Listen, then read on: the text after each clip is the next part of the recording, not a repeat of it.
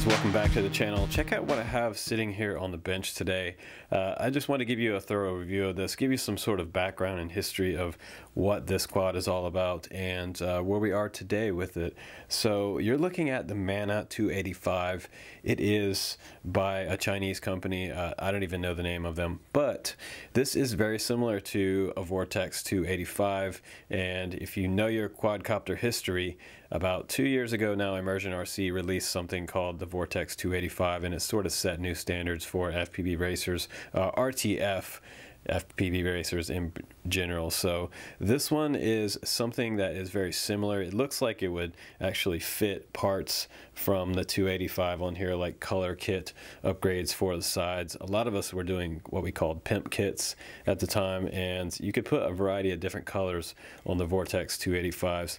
Now it's kind of cool because it looks extremely similar to that original Vortex 285. It does have the folding arms on here, so some guys that would crash would just bend the arm back, and at the time we were looking for something like that because we were tired of breaking arms and having to replace things. But after a few years in FPV racing, it's kind of become the standard that if you break an arm, you just pop a new one on there. But if you break one of these arms, it looks like you can get new plastic parts, maybe from Immersion, that would actually fit on this particular quadcopter, and that's kind of cool. But it folds down to a pretty small profile. You just fold the arms back just like this, and you're ready for transport. It fits in a pretty small case like that, and the props can stay on when you fold it back. Now it does come with some single blade props.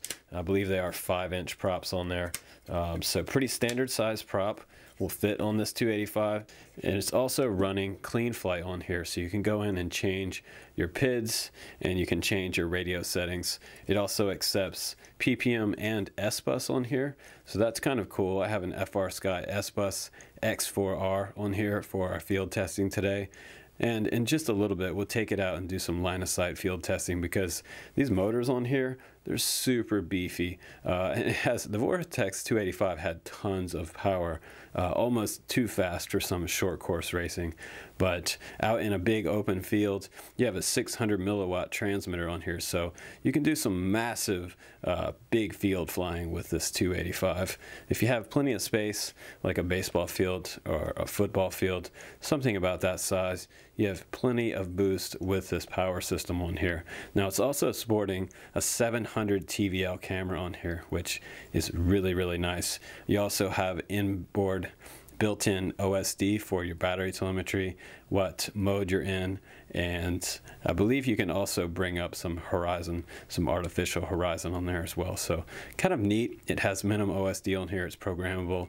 It also has an OSD reset button over here on the left or on the right hand side of the quad, and it does have LEDs in the rear as well. So you have flashing LEDs back here. Those are also programmable, and you're going to have to use an older version of Clean Flight to program this. The new version 2.0 doesn't work. On my computer it was saying that it had an older version on here and that needs to be updated. So if you can get to the boot button on this guy, you could update the firmware to the latest version. Now I opened it up and I couldn't find that there was a boot button in here. Maybe if someone else on the channel that's watching this has one of these, maybe they can let us know where the boot button is, or if there's 2 tabs that we have to solder, that would be great. Share that with other people, and then you can get your firmware updated. But for right now, it's ready to fly. It has my X7 already bound up to it, and all I need to do is plug in the battery, put the props on, and go fly. Now, a couple other things I wanted to show you before we go out and fly this quad is the fact that it has this huge action cam couch right here, and it's also dampened, so you're going to get really smooth video. You might have to take like a piece of foam and put on here just to prop it up a little bit and give it a little better camera angle, but it looks like it's going to accept just about any type of camera I want to put on there, any type of Mobius, or if you want to put a Run Cam 3 on there, you could do that with a little bit of tilt. Just like that. It'll fit the Run Cam 2 on there as well. Put a piece of foam on it, give yourself a little tilt like that, and it looks like it'll fit just about any GoPro up here. You can also buy alternate couches that fit on here that are actually made for the GoPro and protecting your GoPro lens while you're flying on the Vortex style quad. Now the Mana 285 does come with some pretty standard props on here. These are 50-45, so if you're looking for replacements, you can get these. You can also run tri-props on this one if you wanted to, but for our testing today, we're just going to keep it fair and go out and do some single blade test with the Mana 285. Now I've got it bound up with my X7 and I have a 4S 1300 on here. You can run a 3S 2200 on here as well because it does have a pretty long body on here. Look at all this cargo space. You have an extra inch of room back here to fit like a 3S 2200. So if you're new to this, you start out with 3S and then work your way up to 4S, and it's going to give you a lot more punch with 4S. Now also on the back we do have built-in LEDs. They should be changeable inside Clean Flight or the minimum OSD setting. Also here, if you want to change your Vtx settings, you can change your band by holding down this button just tucked under here on the right. Hold it down and you'll change bands, E to F, A, and so on. Now, and you'll also see on here, if you press one time, press once, it'll actually change the channel that you're on. And I can go all the way back around to 8. You'll have 8 channels on each band. Also on the left-hand side over here, there's another little tiny button, and that turns on and off your OSD display. So if you don't want to fly with OSD, or you want to turn it back on, press that button again, and it should turn back on the OSD. So let's go outside real quick and do a quick flight test.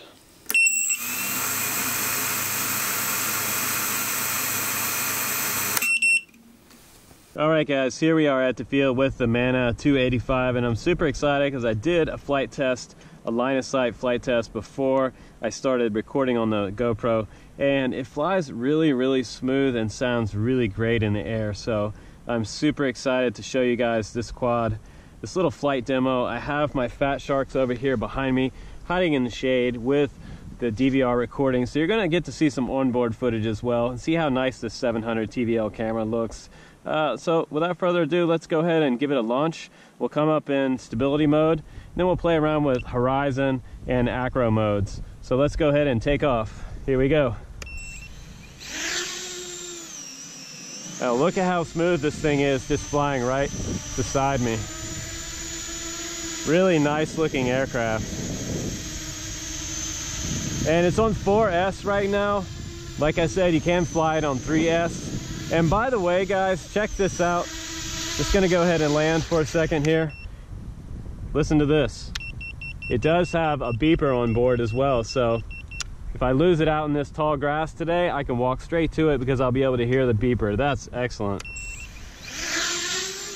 So here we go. Let's do a little punch out for you guys. Real-time punch out. Here we go. 1, 2, 3. Not bad.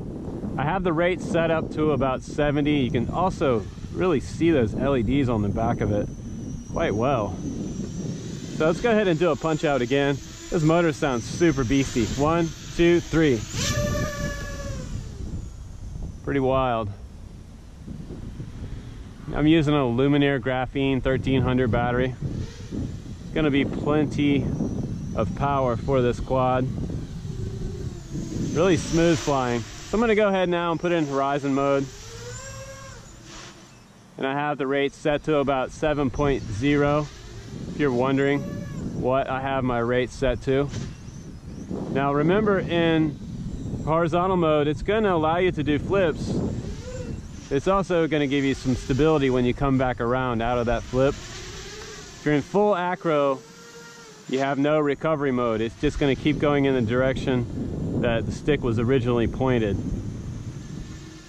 So in other words, no stability. Look at that. Nice big loops.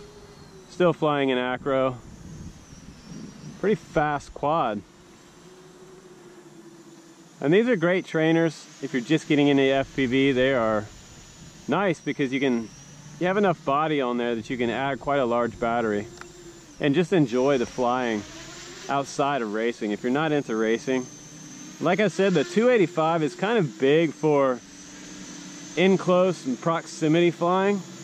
So, you know, if you're flying this for your first FPV style quadcopter, this is nice because you can go way out in the field with this with a full-size receiver and really enjoy just flying FPV for the sake of flying. Now I also have my failsafe set up to drop, so I would suggest you do the same on your Mana 285. Look at that punch out. Becomes a speck pretty quick. LEDs make it nice because if you're learning how to fly line of sight for the first time, it's nice to have those LEDs on the back because you can always figure out what's the front and the rear. Now I've told guys on my channel that have just watched my channel for the first time before how to recover a quad when it's way out there and you can't tell what direction it's facing. If you use your yaw stick, you can spin the quadcopter around just like that and use the right stick, left, right, forward, and back to see which way would be left and right. And what you're trying to do is figure out where the rear of the quad is in that type of recovery if you get way out there line of sight. If you get it to go left and you see it's going left and you get it to go right, you know it's going right, then obviously the rear is facing you. So all the controls would be back to your normal stick configuration. You could just pull back on the back stick and have it come back to home. Now these don't have GPS on there, so there is no return to home or anything like that. This is purely for fun flying enjoyment. Now if this quad gets low on voltage, it should have a low voltage alarm beeper as well, so you're not going to destroy your battery, but you've got onboard OSD as well, so if you get down below your normal battery level, you know to bring it in and land it. Right now it's giving me a preliminary warning. You can hear it beep just a little bit. Hear that beep? What a cool looking quad in the air. So as your voltage drops, and I'm not looking at my goggles right now, so I'm not sure what voltage we're at, but as your voltage drops, it's going to get more aggressive. That beep is going to become way more aggressive. So I'm just going to come over here to the landing pad and set it down. Cut the throttle. So a lot of times I like to have my arming switch as a switch instead of right stick arm. And these normally come up set up to right stick arm down and to the right. If you disable that in clean flight, that's probably what I would recommend doing, having it on a switch instead. But you're able to fly all the different modes on this Mana. Tunable in clean flight. You can change up your PIDs. But so far, out of the box with this standard setup, everything seems to fly smooth and fly well, especially on 4S battery. But that's about it for this review, guys. Thanks for hanging out with me. And hopefully I can show you another cool quad coming up in the next video. Hope you enjoyed checking out the Mana 285. I'm Justin Davis, guys. I will see you on the next one.